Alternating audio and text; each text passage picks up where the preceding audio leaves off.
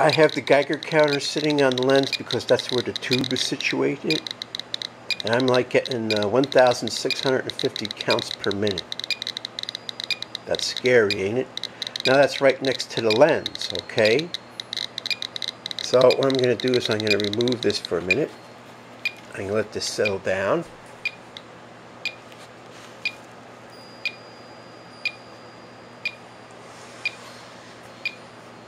It takes a while for these Geiger tubes to go back to normal.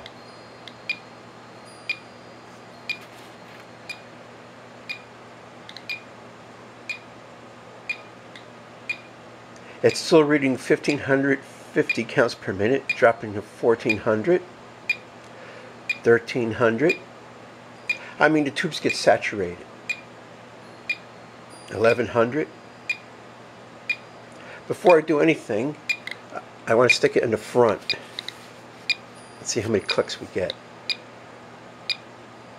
600, 500, 400.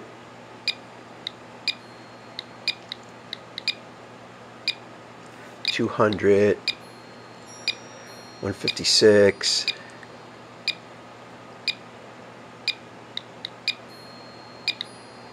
it's holding steady at like 160, something like that. So at the front of the element, oh, just jumped up to 190.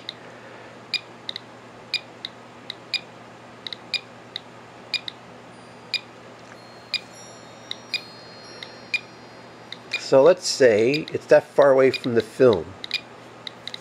Now the rear element, I think is cemented, and they have the thorium in it. So that's about the film plane distance, right? It's a 55 millimeter lens, so you want to be 55 millimeters away, maybe 2 inches. 419.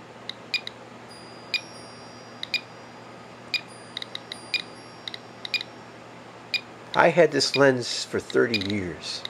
I bought the SP500 in some camera store that went out of business. I think I paid 150 bucks for it. Now you got to remember, that's in the 80s. There wasn't digital cameras back then, so that was it was an immaculate. My cat's gonna get radiated. That immaculate condition. That was a fair price back in the day. 640. This thing, 30 years old, still pumping out. They're supposed to get more radioactive as they get older. This one has some slight yellowing in it. I'm going to try and give the ultraviolet treatment, see what happens. So this is a very radioactive lens. I'm going to move it double the distance.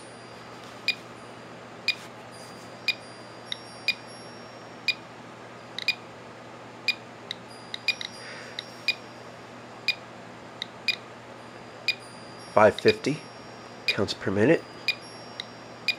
It's dropping from the graph. I could see it's dropping.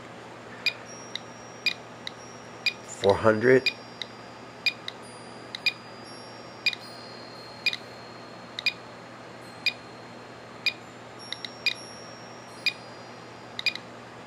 350.